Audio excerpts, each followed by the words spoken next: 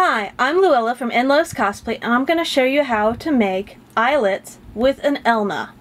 What's an eyelet, you say? Well, most of your eyelets you're going to see are going to be these metal ones. They're big, they're bulky, and you have to have a specialized tool to smash them down in. Now, the big ones I don't have as much trouble with as the small little ones like this little itty bitty fellow that I usually end up mashing into something that is no longer round, even with the nice tool. So, I'm going to teach you how to make these kinds of eyelets. Aren't they sexy? Nice, uniformed, and stitched. Just think of it like a buttonhole, but with an actual circle instead of a line. So, first and foremost, on my machine, and I'm hoping this is translatable to other machines, we're going to take it off of its normal settings. I am going to leave my tensioner at 4. You have to read it downwards on these machines. I'm going to take my stitch selector dial and set it to zigzag, which is the second one here. I'm going to take my stitch width and I'm going to turn it to 3. You want it between 2 and 4 on an Elna. And then I'm going to take my stitch length and turn it to 0 because I don't want it moving. I don't need any length being caused by this little fella here. So now we're going to deal with down here, down in feed dog land. So let's see, let's focus you up. Focus. Nope. Okay, we're going to take you a little bit further back. Alright. Still getting used to this glories of film type filming things instead of just shooting pictures. Alright.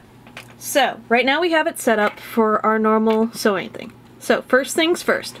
We're going to take off the pressure foot. We do not need the pressure foot. We do not need its little bits there. So this is what you're going to sew with. Isn't that strange? No pressure foot at all. Alright, so there are 2 plates that you use with an Elna. You've got your 2mm and your 4mm. We're going to use the 4. So, there's the thread. There it is.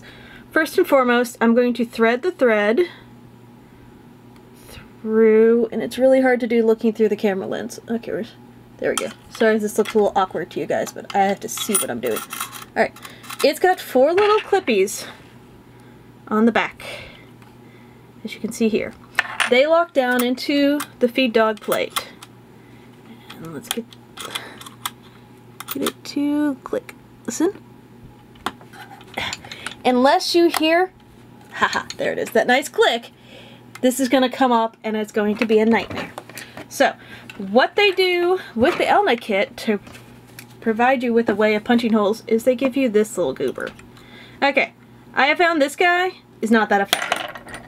So bollocks him. If you don't have him, that's fine. What you want is one of these. I use this generally with punching holes in leather and vinyl, but it works great for this too. So, I've already made my nifty little hole here on my tester. So I'm going to take him, I'm going to push him over the hole. See, he's nice and pretty. Sorry, I keep bumping the tripod. It's right in front of me, which is not normal. That's the best way I could get you guys this view. So, first and foremost, you want to, even though you do not have a pressure foot on, make sure it's dropped. If it is not dropped, don't lean on your machine. If it is not dropped, then you're going to get some really chunky badness because the pressure foot controls the tensioner up above. If the pressure foot is not down, and this is on almost every machine I know, if the pressure foot is not down, the tension will not be set for the upper needle, and that is bad. Very bad. So, what we're going to do is we're going to start stitching. I'm using a darker color thread than I would normally on this, so you guys can see it better. So, you want to rotate and stitch as you go. Now, I've done this now with larger garments, and it's a pain. So, try to do it 2 things before you attach them. Now we go all the way around. Almost there. As you can see, my fabric has completely rotated 360 almost. But you are the controller of the rotation. Okay, so you get to the end, then go a few stitches further, and then go backwards. And the grommet just fell on the ground. Make sure you're pulling it towards the the shank and make sure your fingers stay out of the way.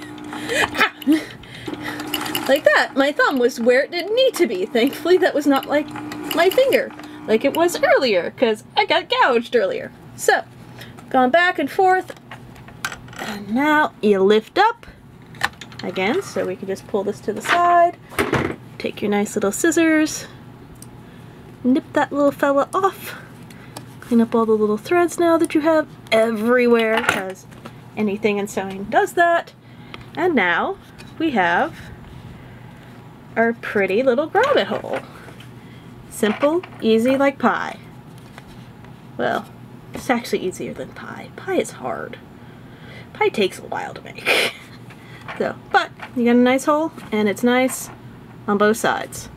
So that's how you use an Elna one. I'm hoping this is going to be helpful for non-Elna users. And yeah, please follow us on Facebook and Twitter and Instagram and all those fun things. And of course YouTube. Thank you and have a great day. Bye!